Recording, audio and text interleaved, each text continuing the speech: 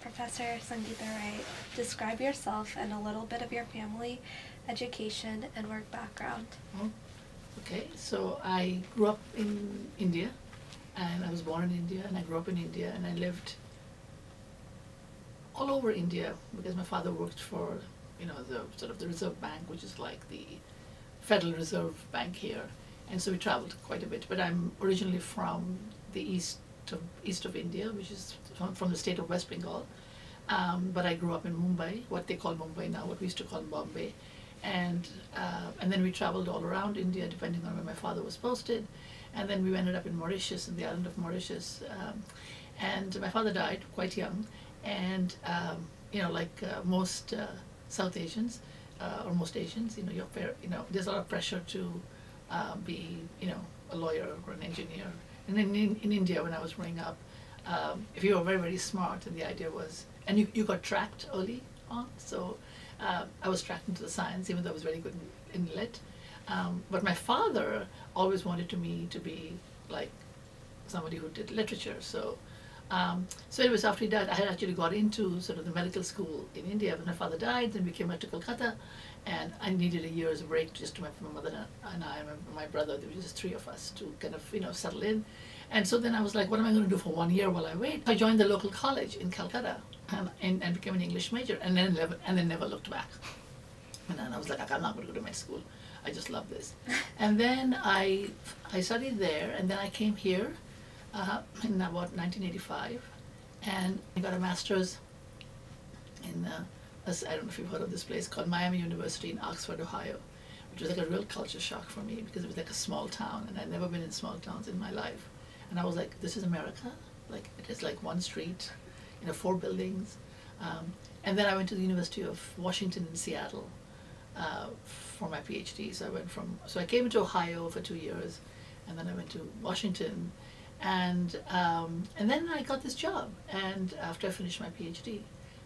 And I've been here since 1991 teaching.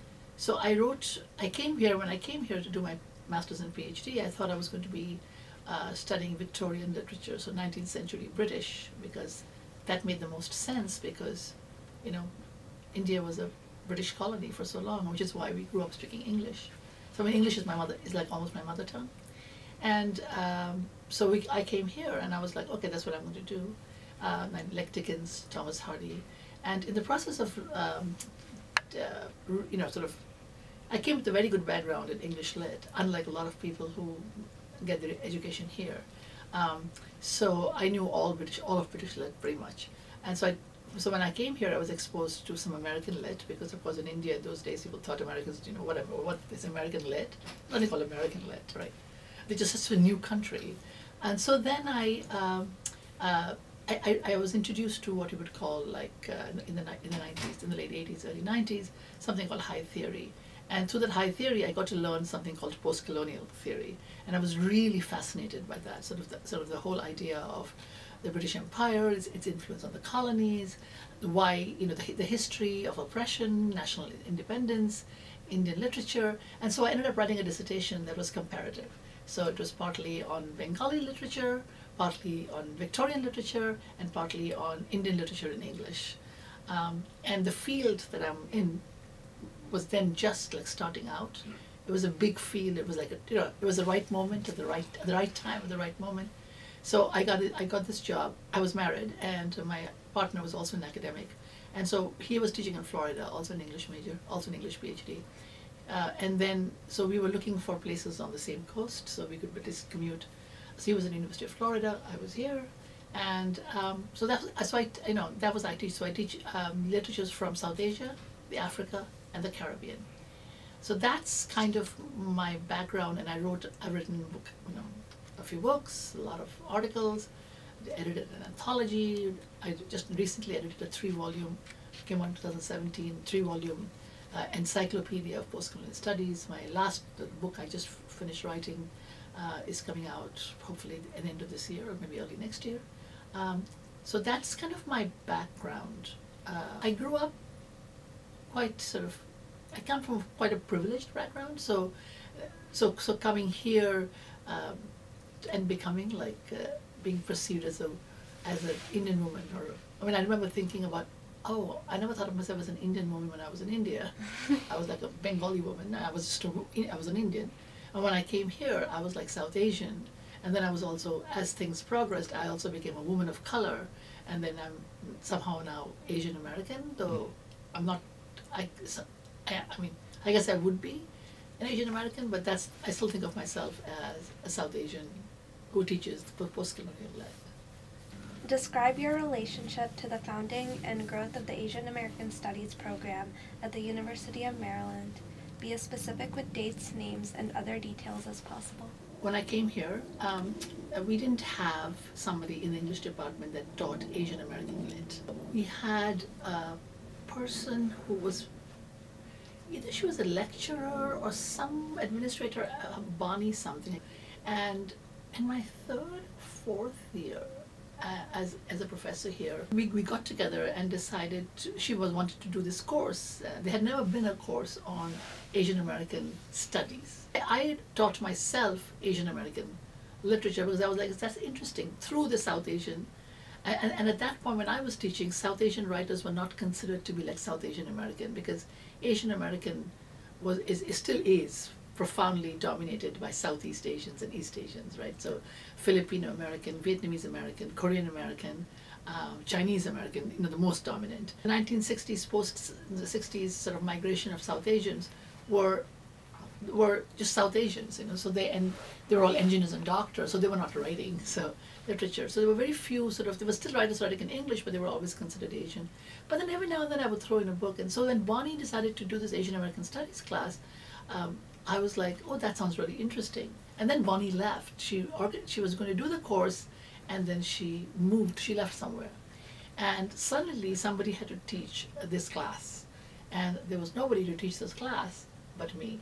There was this guy, but he was very instrumental, and I forget which department he was. It may have been in government, School of Public Policy, or I forget his name, Will something his name was. Phil will know the name. And so Will and Bonnie were the ones who were going to teach this class. And so then when it didn't happen and they needed a professor, I kind of stepped in and I taught myself basically the syllabus, So that's how I learned about Ronald Takaki and these books called Strangers from a Different Shore. And this was probably, I want to say before I got tenure. So it must have been 1994, 1993, 1994 that I taught this class. And it was a big learning curve for me. Like, I had to learn while I was teaching. I had this wonderful, in that class there was this wonderful student, Angela, and she was a Filipino American, and she was one of the brightest students. She was like a freshman, very gung-ho about Asian American sisters. And there were two sisters, one started a little later, and they were very, very instrumental in getting Asian American studies off the ground. She was in my class, and she ended up doing what's called an independent studies major with me in the end. And she taught me a lot. So we taught that class. And then at that same time, around that same time, we hired Professor Candice Chu, who was a junior professor. She came here, and we hired her as an Asian Americanist. So there was a lot of a concatenation of circumstances. There was the course that was taught, there was a tremendous surge of interest from students who lobbied really hard. They had a sit-in at the Chancellor's office. They rallied the forces. I would say that the Asian American Studies certificate program exists here not because of the professors, but because there wasn't a mass of professors, but it was the students. So they were so in a way the founding of Asian American Studies here is a kind of reminder of how ethnic studies began in the 60s, post-Civil War. But the sort of anti-Vietnam, that what was happening with ethnic studies in Berkeley, in California. We saw a similar kind of, in a small scale here, with these wonderful students. So that was one part of it. And then the university decided to have a committee to try to see what we could do. Paint a picture for us of what it was like to be on campus at the time. What are some of the vivid memories you have that can help us to understand life in College Park around the year 2000?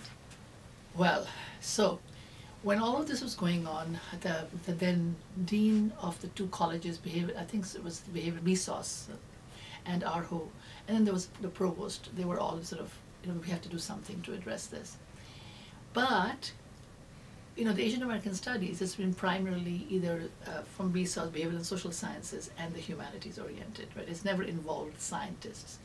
But at that point in time, the University of Maryland had a big sort of China program that had just started sort of coming together. This was earlier, before 2000, right? Because I still hadn't gotten tenure. I got tenure in 96 and 97. And for some reason, the administration, whatever the reasons they ever want to do, they chose the guy who was the director of the Chinese Studies program to be the chair of the committee. And there were a couple of scientists. There was a physicist, Bob, whose name I can't remember, and there was an entomologist, Michael Ma. Now him I remember. And they wanted an involvement with this group, but they did not have a clue as to what Asian American Studies was. If we are going to let you have an Asian American Studies program, we want an input. But we don't really understand what it is that you do, but we want an input. And their rhetoric was kind of racist, because they would say things like, we don't want to reproduce what African American Studies does. We don't want something called victim studies, is what they would say. Like we don't want minority studies. And I was like, do you know anything about Asian American Studies? So they really wanted to have a component for the certificate that you take, to like have courses in science. And so, can you bring that up? But they had no idea of that discourse. So anyway, so that was all going on, and we had meetings, and there was a lot of, it was not easy, let's put it that way.